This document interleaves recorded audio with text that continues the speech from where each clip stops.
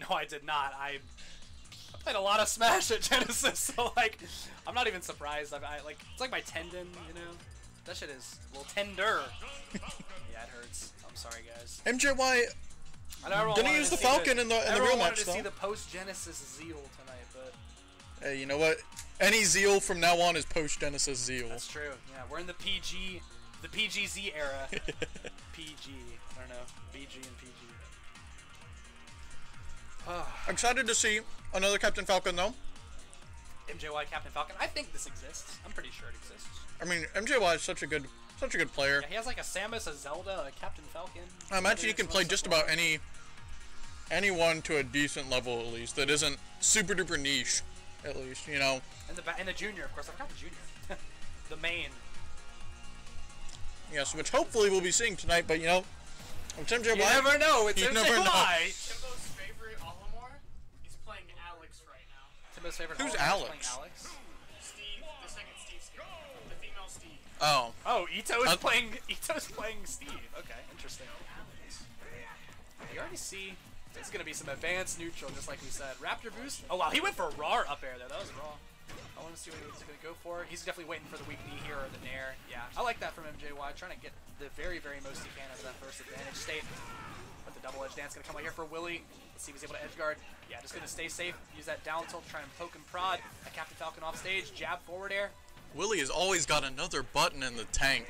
Yeah, he's the antithesis of Auburn play. What can you do? Kind of similar to one of Auburn's favorite players, Terry Main by the name of Zawa, who also has a button buffered at all times. Interesting comparison, I have to say. He might be dead. Oh no, not yet. Yeah, but sometimes Roy's recovery can be a bit weird. Then you can just not make it. But that was a good you're slide definitely off not going to be making it there. Yeah, with the slide off knee coming out. MJY.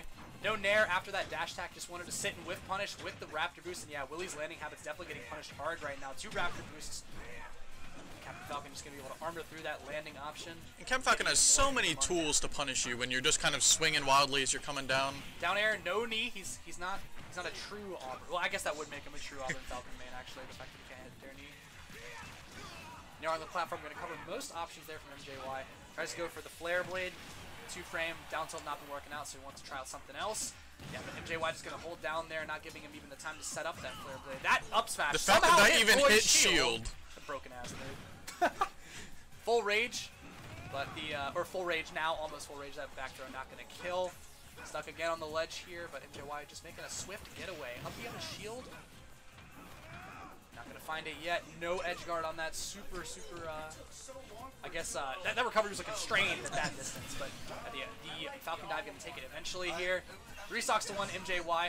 Up throw there from Willy. I think he was just trying to catch him off guard before he could have a chance to DI it, but Falcon's heavy, so it probably would have killed Ben at 170, but at 150 I doubt it would have got the job done.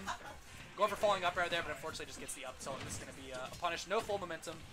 Nair there just gets a regular nair, but up air is coming out now. Ooh, that was an unfortunate platform cancel. Yeah, he fast fell. Oh, he did. Yeah. He should have just not. He should have like wait for the up air to hit, then fast fall with the knee. I think that would have been the confirm there. But I would like to see Willy mix up his landing habits just a little bit, because every single time MJY is getting something off of it. Yeah, I will say when I played against Willy, his neutral is like not bad. Like it's really neutral. Like there's a lot of buttons. Once you get him on the ledge, it's usually like just full hop off ledge, and once you have him in disadvantage, usually just like mash him at disadvantage, you know. So wow, Roy had the magnet hands coming out there. Yeah, I forget Roy's magnet hands are quite generous going horizontally, but yeah. That ledge grab, like I don't know if you call it a hitbox, but that ledge grab zone is so punishing above Roy. Like he has virtually nothing up there, and that's why at times, especially on stages like of the Animal Crossing variety, you will see Roy's like you'll be like, oh, for sure he makes this back, and then they just stall out and die. Like, and you'll usually see it in like every set with a Roy. Honestly, I see it quite often. But like even like it happens like Cola and stuff, and Mop In is like the king of getting screwed over by the recovery. I swear. But yeah, that's just another quirk to the character. So. Now, I liked how far MJY went off stage to get that back here, though. That was like maximum height, maximum length. So hopefully we can see some more of that this set. But I mean, in reality, all MJY needs to do is whiff punish. Yeah, I would definitely say so. Stomp, no confirm out of it. Not confident that he could get the grab there. I think if he had a frame type turnaround, he could have gotten the grab, but no matter. Simple forward air off the platform, double edge dance.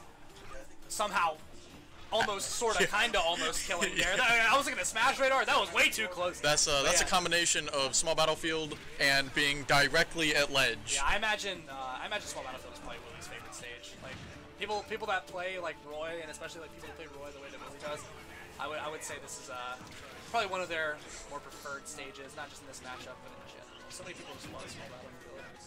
It's a fun yeah, stage. MJY definitely looking now to whiff punish. Wanted to wait out the spot dodge and go for an air one there, but just gonna be able to get the forward tilt. Yeah, and forward tilt. If you DI it in, it sends the perfect axis for a stomp, just like an immediate runoff stomp. But Willy actually DI'd it out, showing he might have a little bit of experience in this matchup.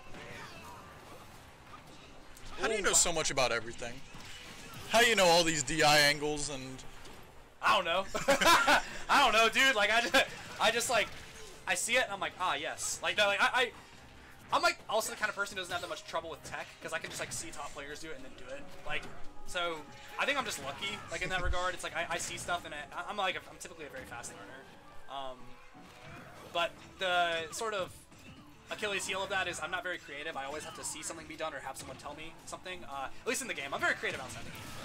That was a good stuff by. It's always I gotta see something or like watch a guide, have someone tell me something, introduce a concept, but.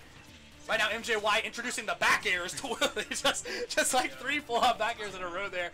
But now, this game looking a lot better for Willy than that first one. Pretty much even here. I mean, Willy had a stock lead at a point. I think the crustiness of MJY's Falcon is beginning to sort of rear its ugly head here, because all those characters, obviously, like you said, MJY are going to be able to pick up pretty much anyone, but you know, play them beyond like a certain level, you know, probably not. Like, but you know, I mean, no slouch is MJY, so I'm sure they'll be able to adapt, bring it back, or at least have a new plan going into Game 3. But that weak knee, that's all you need, man. If you can call it that Roy recovery, it is so bad at dealing with shit above it. Like when I was Genesis, in that like when I played on stream. Game 3 against that Roy, I gimped him 3 times, and that's just kind of the story of playing Roy sometimes, is when you have characters with these long-lasting aerials that you can sort of gimp characters with. I only got to catch that last game, unfortunately, but it was a lot of fun to watch.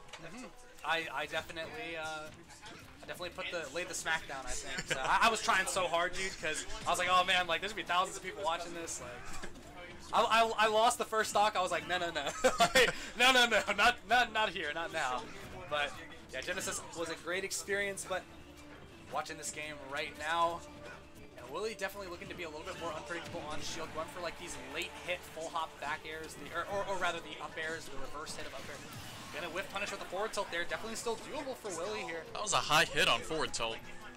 Oh wow! MJY just utterly calling him out off the platform there. Was that a little bit of her box shifting there with the F smash? I blinked when it happened. I didn't see if Willy swung off the platform, but he has every other time, so I assume he did. And it was just her box shifting. What?